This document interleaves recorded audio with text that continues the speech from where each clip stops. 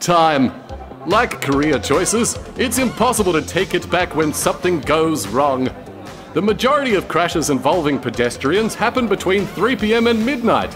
Peak hour traffic and alcohol are big factors in that 9-hour window of danger. Why not find something safe to do with those 9 hours? Like exercising!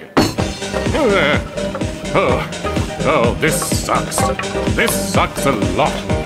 So, whether the street is quiet or it's peak hour, take the time to know what's around you, make sure you're crossing at a safe spot, and be certain there's enough time to get across quickly and comfortably.